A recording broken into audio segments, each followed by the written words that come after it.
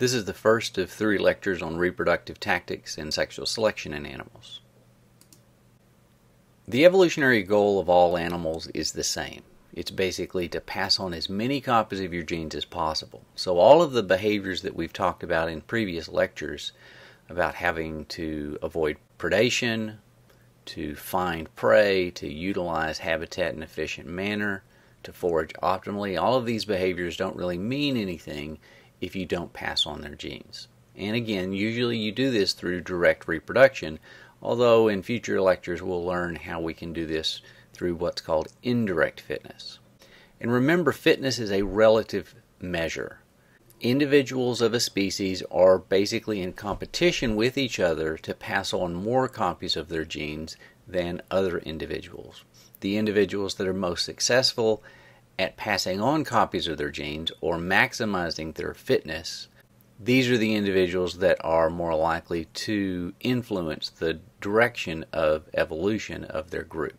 And this is the common goal of males and females. So let's look at what individuals of satin bowerbirds do to maximize their fitness.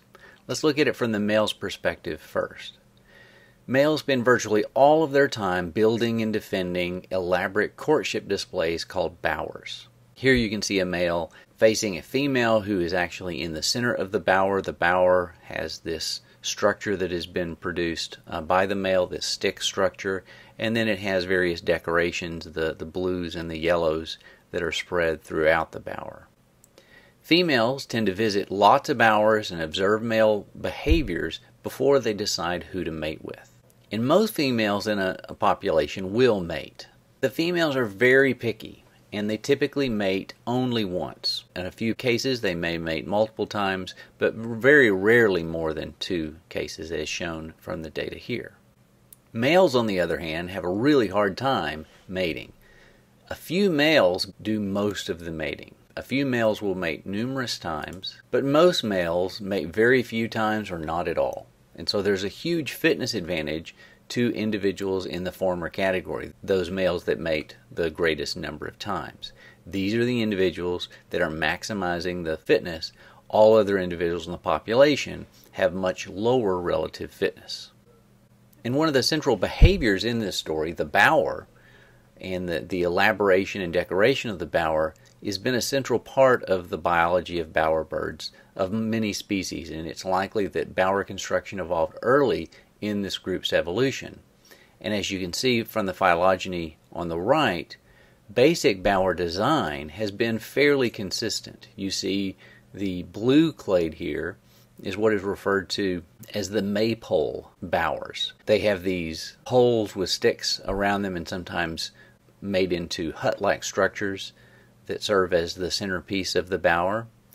The orange clade here is more what is called the avenue bower builders. And so there are some variation among the species in each of these clades, but there are basic architectural similarities that are the same within but differ across these 2 clades. However, within species, the more specific designs that are used to decorate the bowers do appear to evolve quickly, and females have a preference for greater elaboration and greater variation on a year-to-year basis. So from that example, it looks like males and females go about the mating game in very different ways. So the males in this case were developing the bowers, the females were checking out various bowers before deciding to mate. And this is fairly typical in the animal kingdom. Females and males have different tactics for reaching their evolutionary goal of maximizing fitness. And oftentimes we see that there can be conflicts in the tactics between the sexes. So why this difference? Well, this difference is due in part to the different reproductive potentials of males and females. And the most fundamental basis of this is anisogamy, or the fact that the gametes are of very different size and very different initial investment. And that can be demonstrated from this figure here. Male gametes are very small, female gametes are very large. The male gametes, the sperm, very small. Males can produce billions of these, and each one represents a very small investment in both nutrition and energy. Female gametes, the ova, are relatively large, and there's a lot of variation among species in that regard, but they're always much larger than the sperm.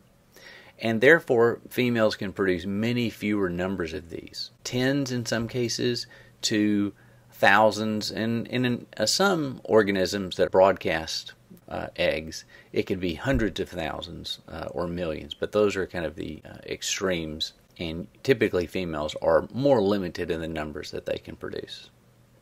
And each one that the female produces represents a relatively large investment in both nutrition and energy.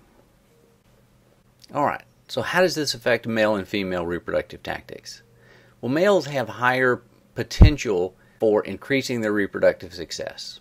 They're typically not sperm limited. A single male can fertilize many females in a population.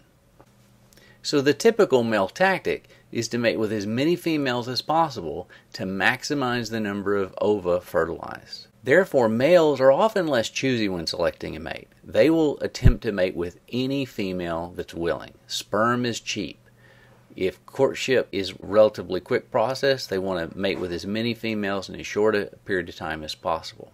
The gametes are copious, rarely a limiting factor, so you're going to maximize your reproductive success by using these to fertilize as many ova as possible.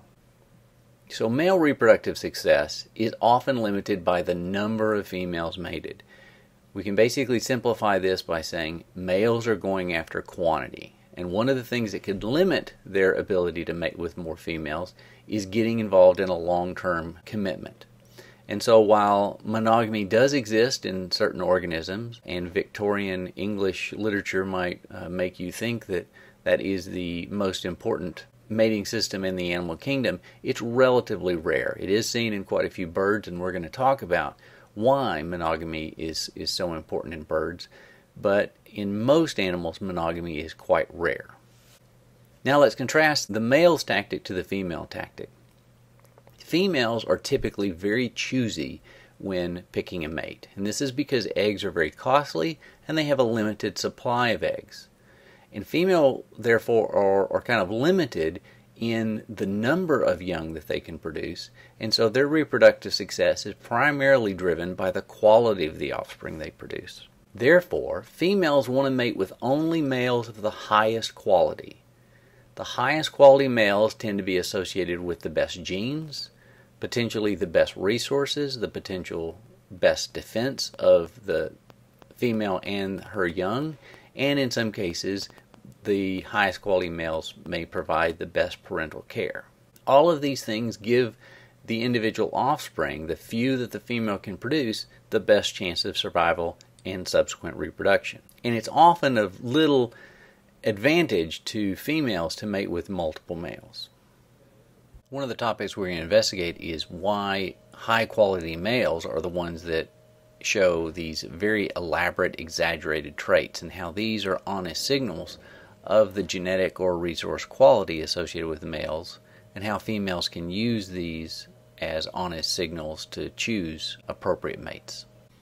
So this brings up the topic of sexual selection. Sexual selection is a special category of natural selection that leads to the evolution of traits that are not driven by their survival value, but traits that evolve for the sole purpose of increasing mating success. So males develop ornaments and weapons and elaborate displays. We'll talk about the context in which these can increase the reproductive success of males. One of the characteristics of sexually selected traits is oftentimes they actually reduce the survival probability of the bearer of this trait. And this theory was first developed by Charles Darwin. And we can generally break up sexually selected traits into two categories: intrasexual and intersexual selection. And in general, intrasexual selection deals with what we call male-male competition traits. And intersexual traits are those that males possess to convince females to mate with them and not other individuals. And so we call these female choice traits. So in review, males and females have the same evolutionary goal to maximize fitness. But males and females have different general tactics to achieve their goals. For males, basically quantity is going to be the typical way to maximize your fitness. Sperm is cheap, so short-term commitments to matings are key to maximizing the number of females that you can meet and mate. From the female perspective, the quality of the mate is key. Ova are limited, and so the number of offspring that can be produced may be limited by females. And the more this is the case, the more quality is going to be the key to determining the fitness differences between different females. Females want to be sure to get the best genes and the best resources for their young. So sexual selection is the category of evolution that leads to the evolution of traits whose sole purpose is increasing mating success. We'll see that this involves combat displays and combat weaponry that males use in contests, and sometimes indirect competition between males. But then other traits evolve to sway female choice. Elaborate male traits can help differentiate which male a female should mate with. And as we indicated, often these sexually selected traits are ecologically costly traits that wouldn't evolve through regular natural selection. And the categories that we're going to be investigating are intrasexual, which is typically male-male competition traits, and intersexual, which are typically female choice traits.